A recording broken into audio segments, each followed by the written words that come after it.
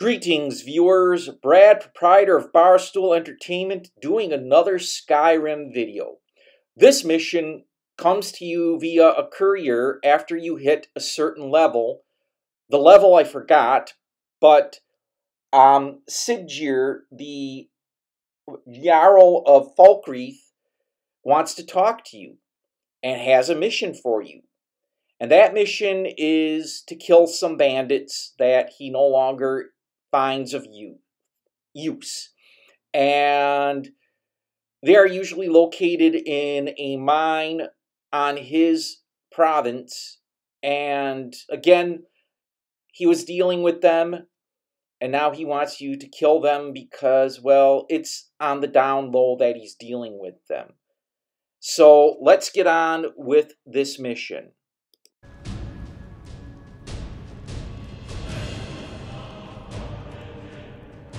Yes? What? Ah, it's you? Yes, well, now we'll see if the stories about you are true. There's a group of bandits in my hold that I may have had a few discreet dealings with. The cut they were giving me was good at first, but now it's time to clean things up. Go and take care of it. Good. Execute every last bandit. Spare no one. Now that you have your marching orders, it's at Knife Point Ridge, which is a mine that it's kind of weird. If you unlock it for a mission, for this mission, you won't be able to enter the depths. But if you go back there, there are followers to some... Oh, hey, Barabbas. That's another mission. But if you go to another Daedra's altar or temple, they will assign you to go kill those followers at Knife Point Ridge. And then you'll have access to the depths of Knife Point Ridge. In this case, you have very little access, and there's not a lot to mine. But I digress. Now that you've got your marching orders, you have to walk all the way out to Knife Point Ridge if you haven't already explored the area, and kill the bandits. I'm going to cut to that because it was a very long walk and I don't feel like fast forwarding and making you sick. So let's get to the mission. When you arrive at Knife Point Ridge, you can try and climb up and sneak up behind the bandits, but I'm going to do the more direct route, and the bandits are now going to be aware of me, and I'm going to try and fight them in some way and get a little closer.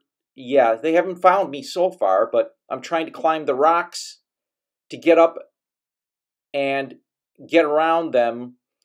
They didn't have very good climbing features in Skyrim, I can say that. The hell with it. I'm just going to go and do the direct route and fight the bandits. They are now aware of me.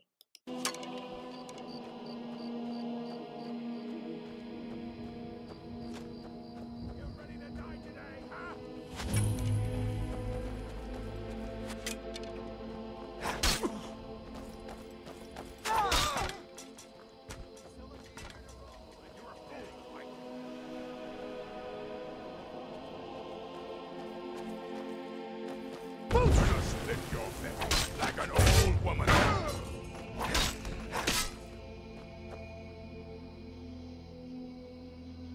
The best way to do things is kill all the bandits, then loot the corpses. Wow.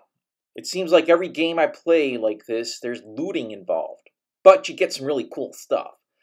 And these bandits are shooting arrows. That's why I'm trying to lure them out into the open so I can stun them with the word and cut them up. This guy is on the tower. I can take a few arrow hits and come up here and cut him down and then go loot the bandits. I love a challenge.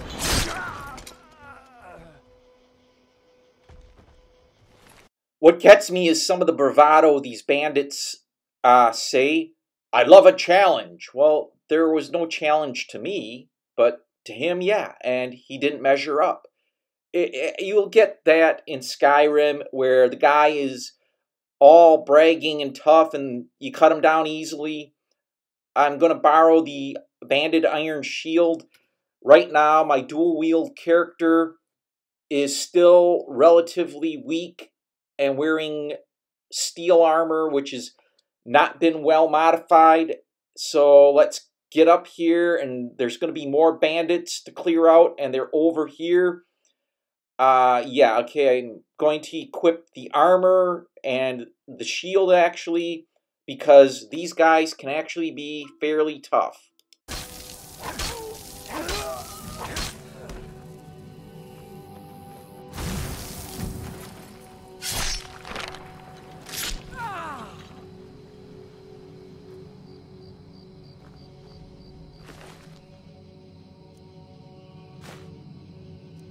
One of the skills you should learn in Skyrim is alchemy. I'm serious.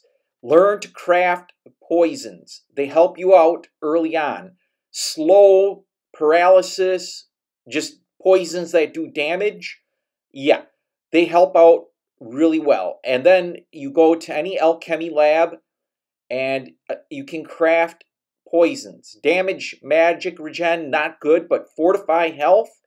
That might help. Let's see if I can craft some poisons here that will help me out. Slow and paralysis poisons are awesome. When you have a dual wield character, you don't have to worry too much about getting hacked up unless there's a lot of people. And then it's usually good to have some poisons, or like I did, I grabbed the shield as a backup. In this case, I'm going to be fighting the bandit leader at some point, and bandit leaders are really tough. So let's see. Fortify health is going to help me out, so I will use that. Again, learn to mix potions. Learn to mix good potions. And you can look up guides on the internet on how to craft potions in Skyrim. I might do a video on potions to craft and what ingredients you need, but let's continue on to take down the bandits. This is a surprise. Time to die, hero.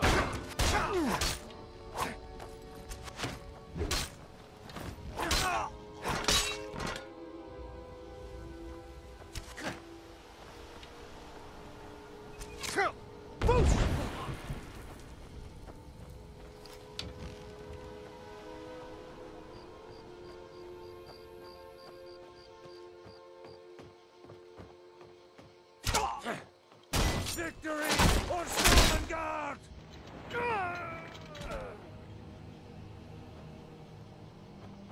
I enjoy some of those epic kill cutscenes. Now, as you see, I used the shield against the guy who was using the two-handed axe.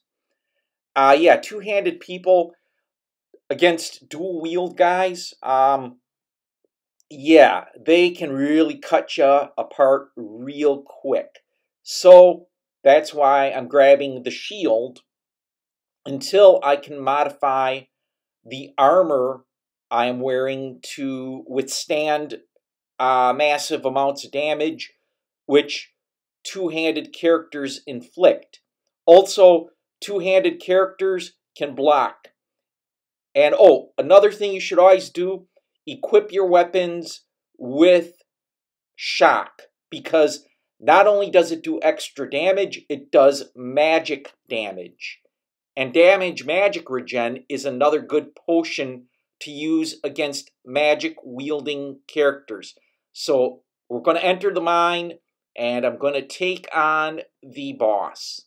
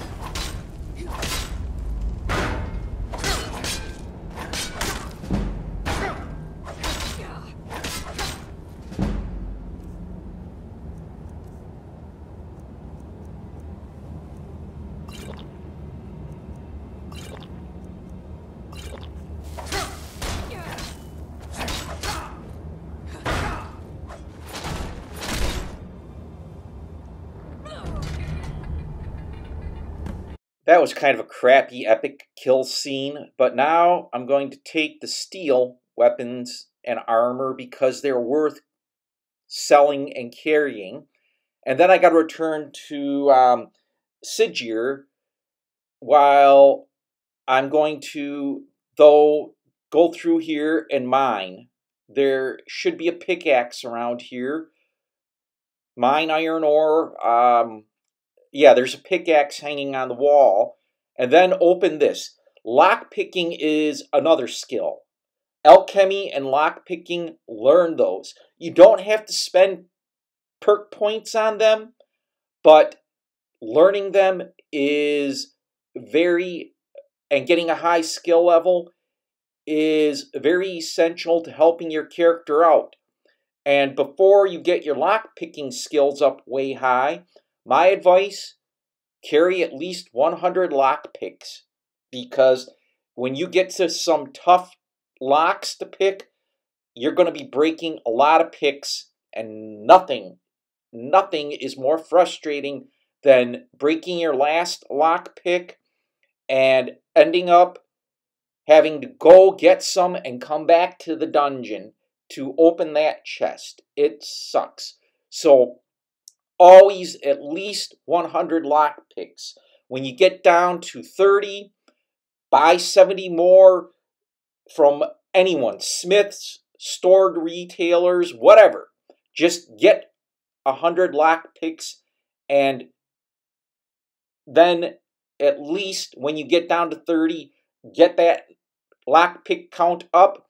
But if your lockpicking skills get better, or you have potions to help, or something like a form of jewelry to help out, yeah, it makes life easier and you get loot faster.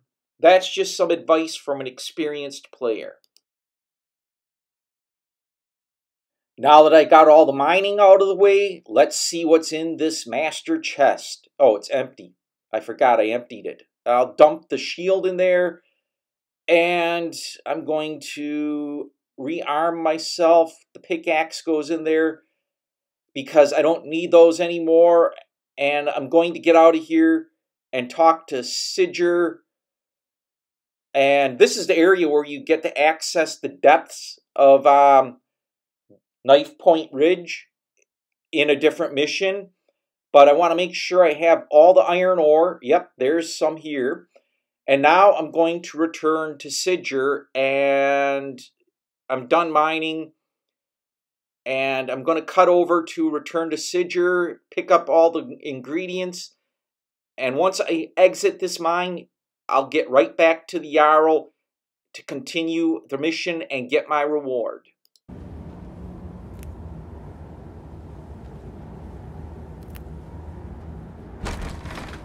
Gotta keep my eyes.